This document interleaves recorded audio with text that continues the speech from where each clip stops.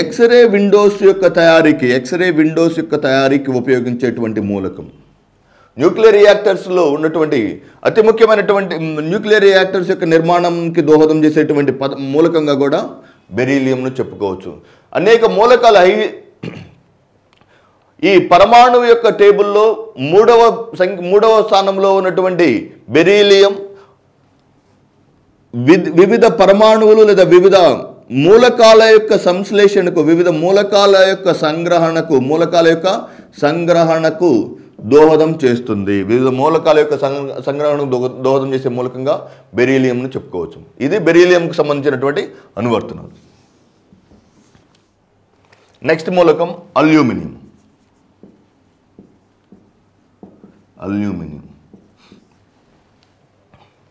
భూమి యొక్క పొరల్లో అధిక మొత్తంలో లభించేటువంటి ఖనిజం సాగుదల సామర్థ్యాన్ని కలిగినటువంటి మూలకంగా కూడా చెప్పుకోవచ్చు. సాగుదల సామర్థ్యాన్ని కలిగినటువంటి మూలకం అల్యూమినియం. సాగుదల సామర్థ్యం కలిగినటువంటి మూలకం అల్యూమినియం. దీని యొక్క రంగు లైట్ బ్లూ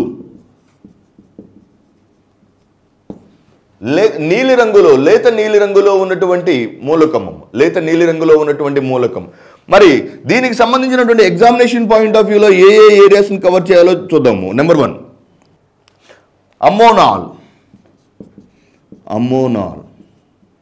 అమోనాల్ అమోనియం నైట్రేట్ మరియు అల్యూమినియంలతో ఏర్పడినటువంటి మిశ్రమ ధాతువు. అమోనియం నైట్రేట్ మరియు అల్యూమినియంలతో ఏర్పడినటువంటి మిశ్రమ ధాతువును అమోనాల్ అని అంటారు. దీన్ని ఎక్స్ప్లోజివ్స్లలో ఉపయోగిస్తారు. ఎక్స్ప్లోజివ్గా కూడా ఉపయోగించేటువంటిది. నెక్స్ట్ ఆలం. అల్యూమినియం పొటాషియం సల్ఫేట్ను ఆలంగా చెప్పవచ్చు. నెక్స్ట్ థెర్మి లేదా THERMI. థెర్మి అనగా 1:3 నిష్పత్తిలో అల్యూమినియం ఆక్సైడ్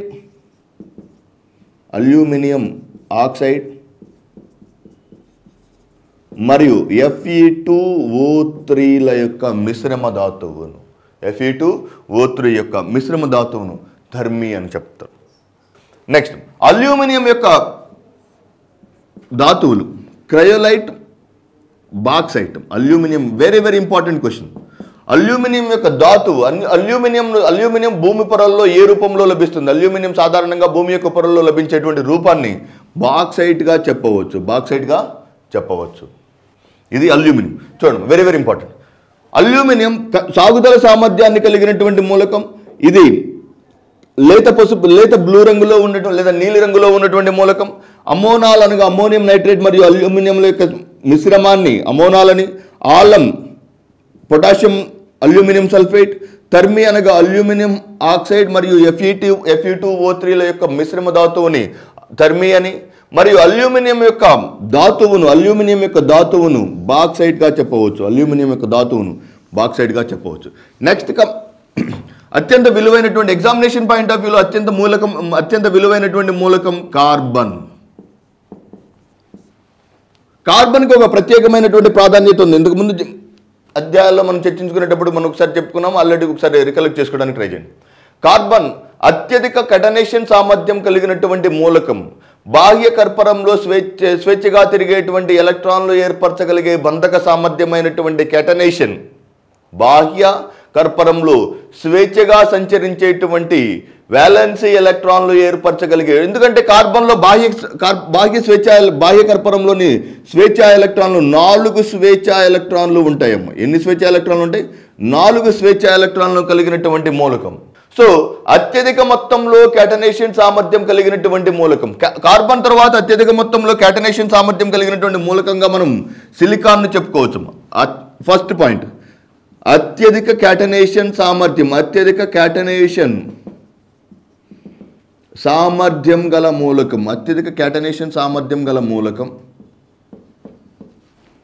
అత్యధిక క్యాటనేషన్ సామర్థ్యం గల మూలకం. ఈ అత్యధిక క్యాటనేషన్ సామర్థ్యం కలిగినటువంటి మూలకమైనటువంటి కార్బన్లో మనకు కనిపించేటువంటి దీని తర్వాత అత్యధిక క్యాటనేషన్ సామర్థ్యం కలిగినటువంటి మూలకం సిలికాన్. రెండు very very important examination point of వ్యూలో.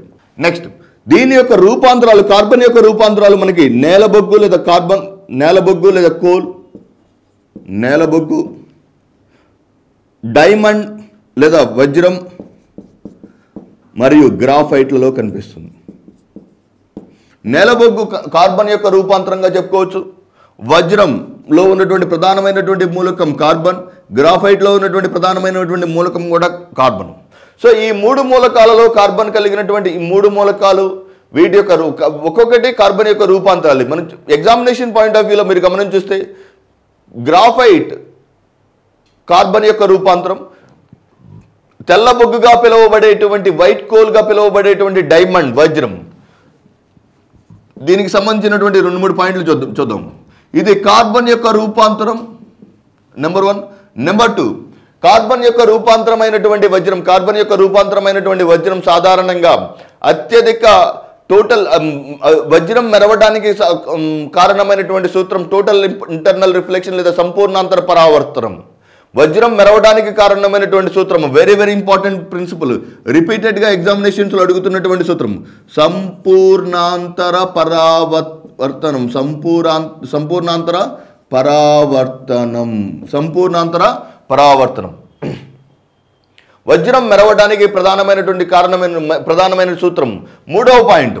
దీన్ని వైట్ కోల్ లేదా తెల్లబొగ్గుగా పిలువవచ్చు. వైట్ కోల్ లేదా తెల్లబొగ్గుగా పిలువబడేటువంటి మూలకాన్ని కార్బన్గా చెప్పుకోవచ్చు. వైట్ కోల్ లేదా తెల్లబొగ్గు.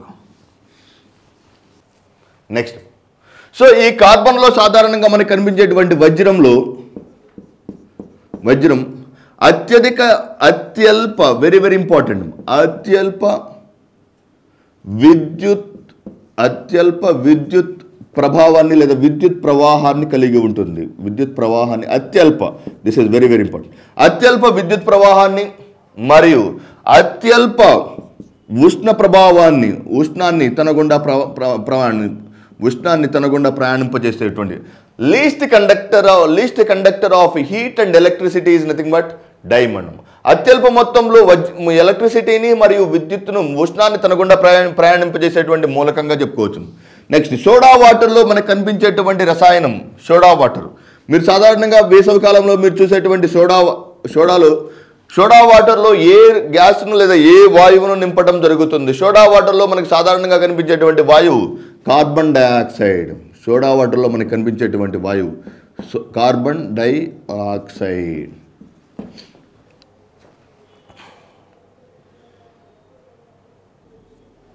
కార్బోజన్ పేరులో ఉంది చూడండి, వెరీ వెరీ ఇంపార్టెంట్. పేరులోనే ఉంటుంది చూడండి కార్బోజన్. ఎవరెవరు ఉండాలి? కార్బన్ మరియు oxygen. Carbon dioxide 10% carbon dioxide మరియు 90% ఆక్సిజన్.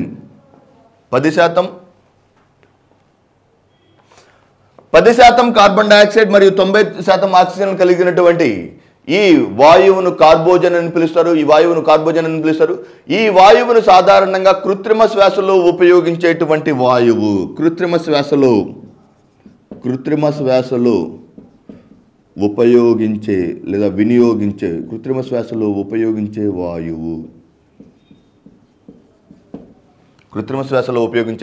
కార్బోజన్ అని చెప్పవచ్చు. Carbon dioxide. Next carbon dioxide మరియు నత్రజనిల యొక్క మిశ్రమాన్ని కార్బన్ డైఆక్సైడ్ మరియు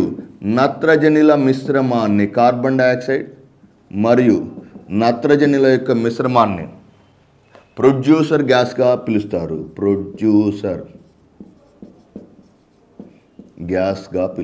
very very important. Carbon dioxide మరియు నత్రజనిల యొక్క మిశ్రమాన్ని ప్రొడ్యూసర్ గ్యాస్ గాను.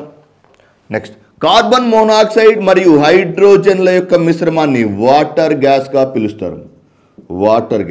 Very very important. చూడండి, సాధారణంగా మనం తాగేటువంటి సోడాలో ఉన్నటువంటి రసాయనం కార్బన్ డైఆక్సైడ్ కార్బోజన్ అనగా 10% కార్బన్ డయాక్సైడ్ మరియు 90% ఆక్సిజన్ కలిగినటువంటి వాయువును కార్బోజన్ అని దీన్ని కృత్రిమ శ్వాసలో వినియోగిస్తారు.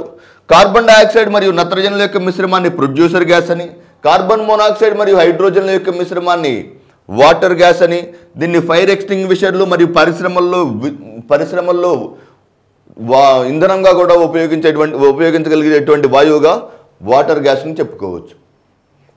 కార్బన్ డయాక్సైడ్, కార్బన్ యొక్క రూపాంతరాల్లో మనం చెప్పుకోబోయేటువంటి కార్బన్ ద్వారా వచ్చేటువంటి యొక్క పదార్థాల్లో కార్బన్ డయాక్సైడ్.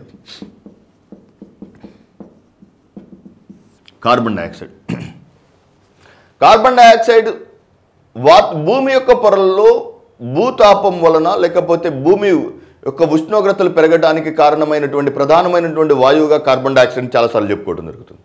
హరిత గృహ ప్రభావంలో కార్బన్ డయాక్సైడ్ ఎక్కువ ప్రభావాన్ని 58కి పైగా ఎక్కువ శాతానికి హరిత గృహ ప్రభావానికి కారణమైనటువంటి వాయువుని కార్బన్ డయాక్సైడ్.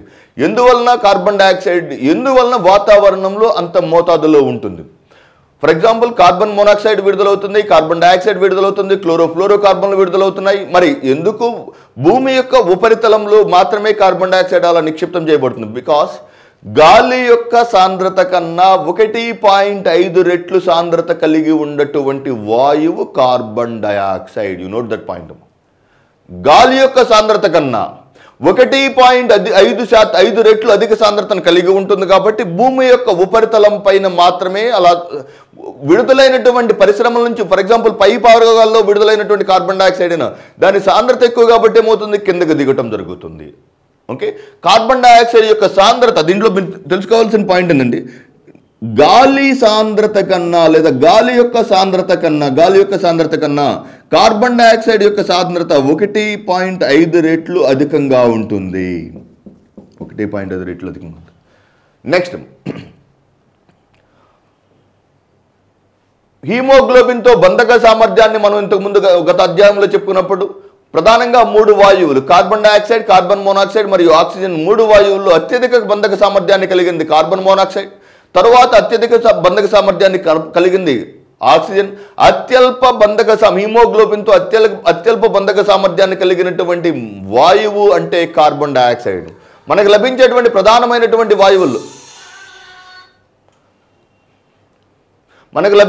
ప్రధానమైనటువంటి వాయువుల్లో లేదా కాలుష్య కారకాలను కలిగి చేసే వాయువుల్లో అత్యల్ప కాలుష్య ప్రభావాన్ని లేదా అత్యల్ప హీమోగ్లోబిన్తో అత్యల్ప బంధక సామర్థ్యాన్ని కలిగి ఉంటుంది. కానీ అధిక మొత్తంలో దీని యొక్క గాఢత ఎంత మొత్తంలో దీని యొక్క గాఢత ఉంటుంది? వాతావరణంలోని దీని యొక్క సాంద్రత 0.03%. Very very very important question. వాతావరణంలోని కార్బన్ డయాక్సైడ్ యొక్క శాతం 0.03%. ఇది నిర్హరితమైన లేదా రంగులేని వాయువు, ఎటువంటి రంగును చూపని వాయువు, కలర్లెస్ గ్యాస్. మరి రంగులేని వాయువు అయినటువంటి కార్బన్ డయాక్సైడ్ ఎవరితో కలవటం జరుగుతుంది? రంగులేని వాయువు అయినటువంటి కార్బన్ డయాక్సైడ్ నీటితో కలవటం ద్వారా సోడాను తయారు చేయడం జరుగుతుంది.